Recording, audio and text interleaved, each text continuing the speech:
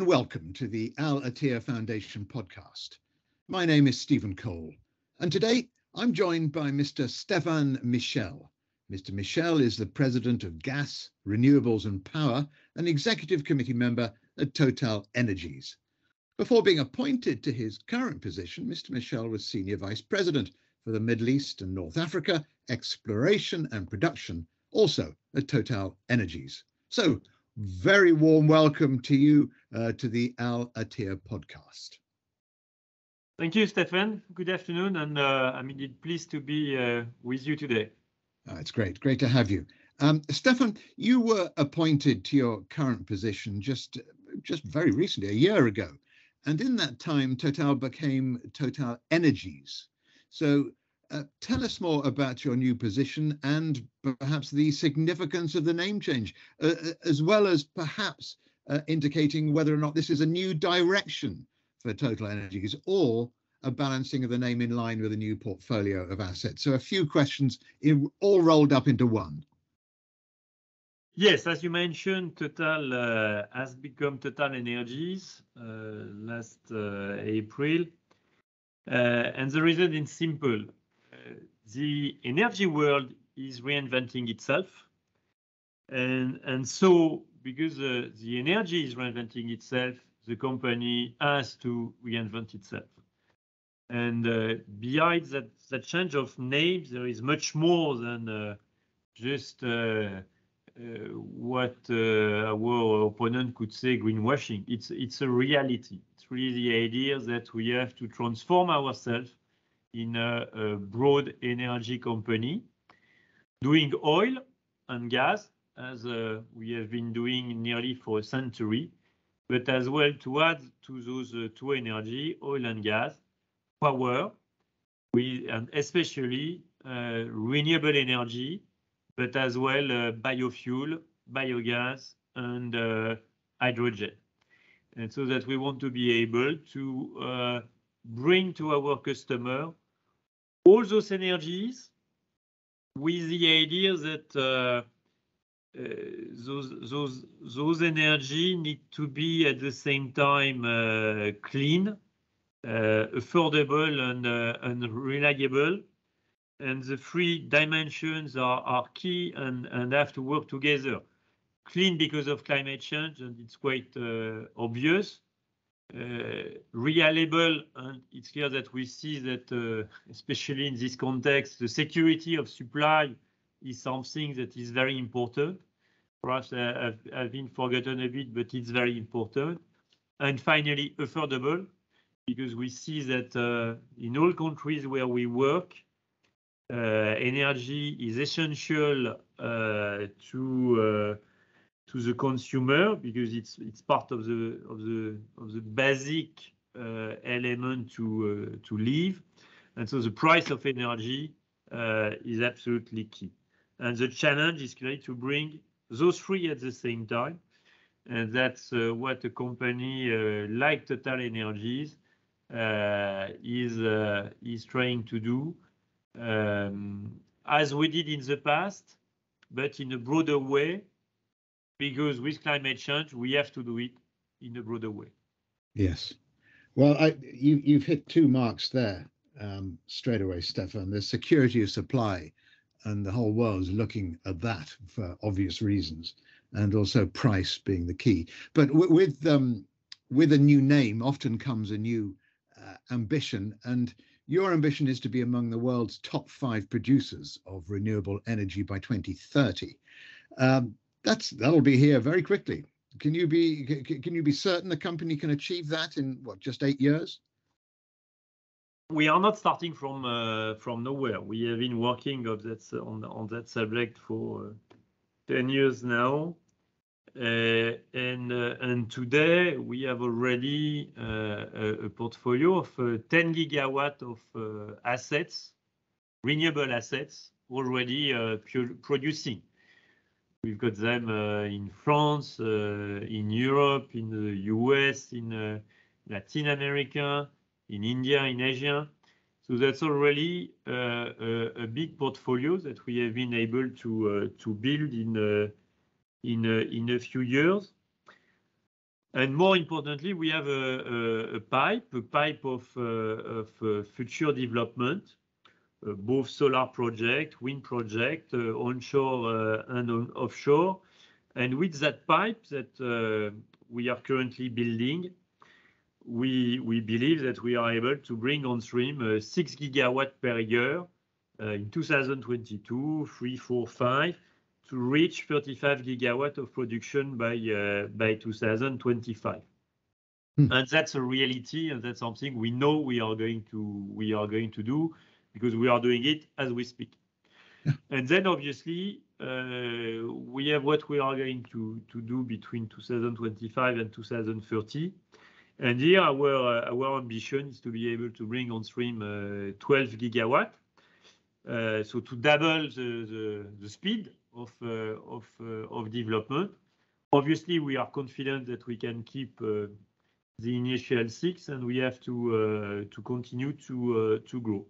And to do that, we need to build on those platforms that we have already, as I mentioned, in the US, in India, in Spain. That's the strength of the company. And we have to invest in as well in new countries. And to do that, we have built what we call our Renewable Explorer, 50 on them in 50 different countries, where TotalEnergies is strong, where we were strong because of our oil and gas presence, and we believe that we can develop meaningfully renewable energy.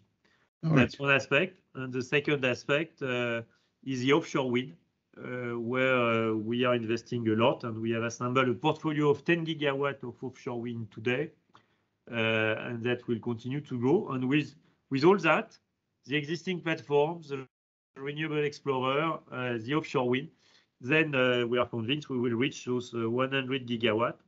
And when I look at our peers, that should make us one of the top 5 companies.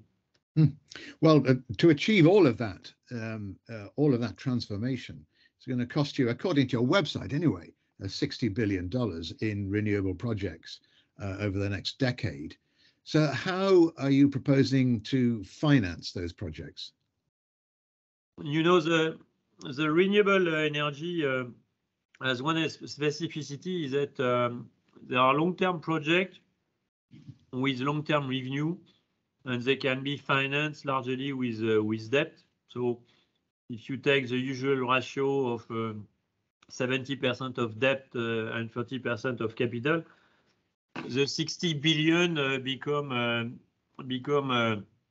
18 billion. 18 billion over 10 years, you are speaking about 1.8 billion of investment per year, and which is easy to finance for Total. And the truth is that we have decided to spend between around 25% of our capex per year. Our capex is in the range of 13 to 16.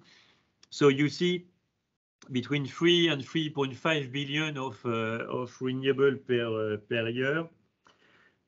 So we've got the cash to clearly to finance that growth, and actually we could even perhaps go a bit further, given given our financial mean. And obviously all that was planned in an environment at $50 or $60 per barrel. So clearly with the current environment, we don't have any problem to finance that program. Oh, well, that'll keep the accountants happy. Now you mentioned a little bit of the geographical spread. I think you said 50 countries. So obviously the spread reaches outside France and outside Europe too. Yes, for sure. If I look at our largest country in terms of potential of development, you have obviously the US. The US is a big country for renewable energy. You have India, where we have a partnership with Adani Group through our joint JV, Adani Green Energy Limited. Then you have obviously Europe with Spain, France, and we want to develop further in Germany, obviously in UK with offshore wind. You have Asia. We are already in Taiwan in offshore wind. We have concession in Korea.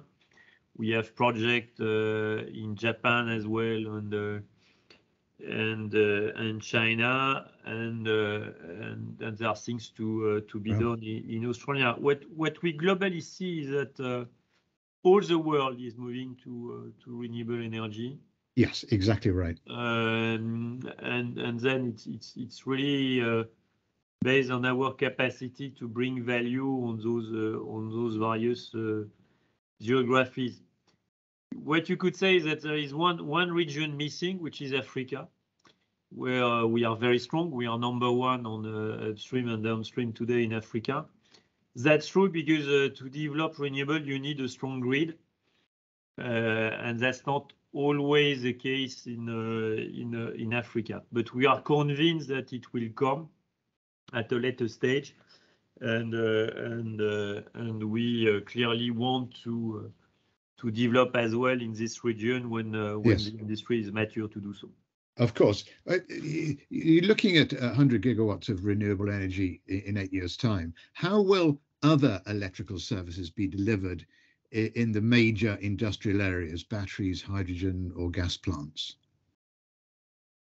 So batteries, it's clearly a key question because one of the drawbacks of renewable energy is intermittency, and one way to cope with that is batteries. The other solution is as well gas power plant, CCGTs, because they can be dispatched whenever you want, and they are a good add-on to the renewable energy. And because it's less CO2 emissive of all the fossil fuel power plant. So clearly, with our development on renewable, we want to develop as well battery and CCGT depending on the market. Then hydrogen. Hydrogen is it's a different game, and for hydrogen, our strategy, I would say, is two main axes. The first one is we are an off-taker of hydrogen today for our refinery with 300,000 KT of consumption, and we want to decarbonize that. So to be able to produce green hydrogen for our own consumption, and that by 2030.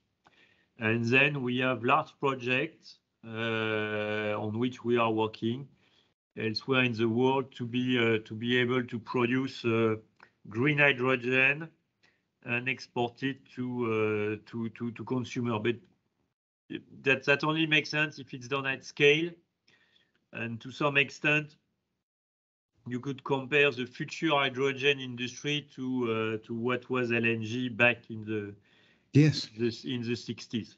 Of course, yeah, that's right. That's in terms of the takeoff. That's something. If it happens like that, then we clearly want to be part of that game. Yeah, stand by for takeoff. You mentioned hydrogen. Will you be developing carbon capture technology in line with hydrogen development?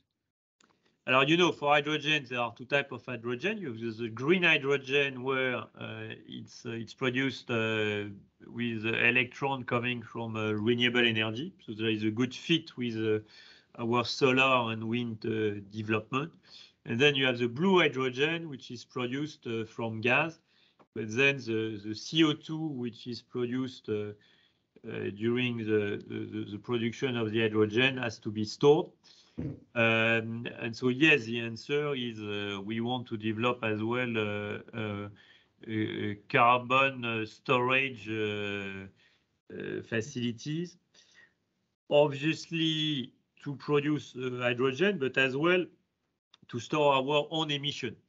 To store our own emission when we have emissions. So it could be CO2 emission coming from LNG plant, for example, or our refinery.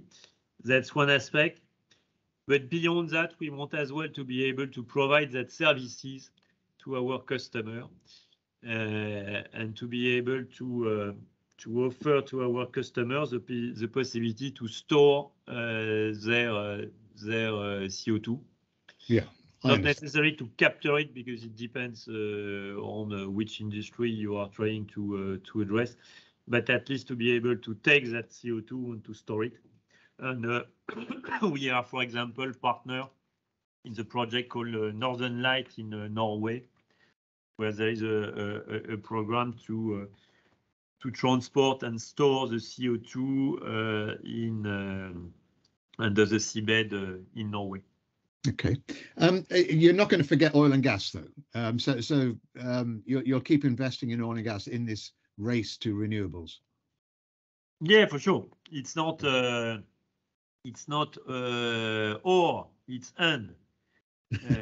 You will need oil and gas for many decades to go. And even in all the scenario, neutral CO2 scenario in 2050, you still have a production of oil and gas, and so we want to be part of that. Still, on oil, that means to focus on the low cost oil, and that's why all the strategy of TotalEnergies has been to focus on Middle East in the last 7-8 years, and on deep offshore, but deep offshore with size that we found in Brazil. So oil, yes, for sure. And when it comes to gas, gas is a transition fuel. It's the fuel of the transition, of the energy transition, because as we say, that's the best fuel to go with renewable energy as an add-on to mitigate the problem of intermittency in the most low CO2 emission way. So we want as well to develop very much gas and especially LNG, because we are convinced that LNG is a transition fuel. Yeah, exactly. Just a quick question, Stephane. I mean, you made a remark earlier about security of supply and then price also key. Just looking at the Ukraine situation, prices in the short term, what's going to happen to gas prices? Are they going to continue to go up? Today, the gas price is high because there is obviously some risk about the supplies that are factored in. The truth is that what we see is that the gas storage situation in Europe now is better than it was last year at the same time, and you see as well that high gas price has led to a decrease of the consumption in Asia. So I would say that the fundamentals of the market do not justify that gas price today. But on the other hand, you have a large uncertainty due to the Ukraine situation, and so a risk premium which is embedded in the gas price.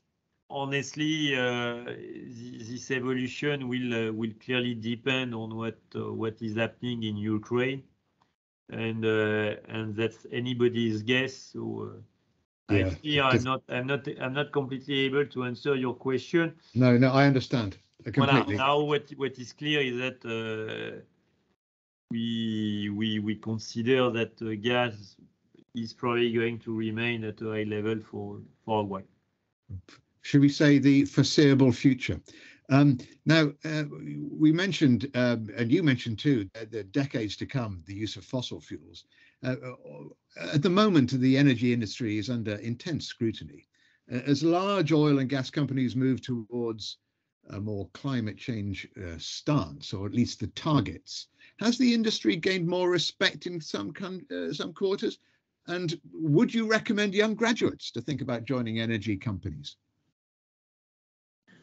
Yes, I would, because energy is life, and so if if you are looking for a purpose to what you are doing when you go to work, I mean, providing energy, it's for me among the various industries that are really interesting, like mobility, like data, you name it. But so then the question is how you do it, and when we transform ourselves from Total to TotalEnergies, it's as well for our future employees to say at the end of the day, we are not only an oil and gas company, we are a broad energy company, and our mission is to provide energy and the best energy possible. And that change, we see it for us, but we am glad to see that our partner Qatar Petroleum has rebranded itself Qatar Energy, and we have many talks with Saad Al-Kaabi, the minister and CEO of Qatar Energy now, and they are embarking exactly in the same change. Same and direction. honestly, we have a few European peers doing the same. So here, what is interesting is that we see our European peer, we see some of the national oil companies, starting by Qatar Energy, moving in that direction, and we are convinced it's the right direction.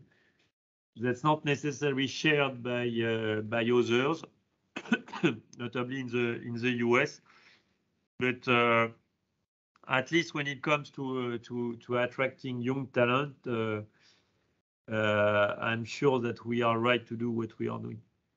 And to conclude this interview, please, Stephane, give me your thoughts on the following question. When will France achieve net zero CO2 emissions? You know, the ambition is 2050, and our ambition is 2050 with society. Then 2050, you could say it's in 30 years, so it's we will see what we want to do, at least on our side, is to work so that the objective we fix ourselves for 2030 are consistent with that ambition, and put us in a situation where if we achieve what we say, the 100 gigawatt, what we do in terms of technology, what we invest on hydrogen and so on, we would clearly be in a situation to move on and go towards that objective in 2050 with society. Now, we have to be clear. Energy is about production, but it is about consuming as well. And when you look at Glasgow, what was interesting is that people spend most of their time speaking about how to produce energy. But part of the answer is on how consumers are going to move. And is the automobile industry move to electric and or not, if the airplane are moving to something else or not? That's our key, because you can provide the best energy possible. If the consumer don't follow you, nothing's going to change. So yes, I believe France will reach the 2050 target of being neutral, like many other countries. But obviously, for that to happen, we have to do our work, and we are doing it. I hope I've convinced you after 20 minutes, but we will need as well to rely on the consumer, which is the other part of the challenge. All right, Stephane. Well, that's my last question, Stéphane Michel. On behalf of the Al-Attiyah Foundation, I'd like to thank you very much for providing all of those views and the analysis and describing your ambitions. And I know our listeners will be fascinated to hear your perspective. The Foundation very much looks forward to speaking with you again in the future. Thank you for listening. Be sure to keep up to date with all the Al-Attiyah Foundation's work by following us on Twitter and YouTube. Stephane, thanks again. Bye-bye. Thank you very much.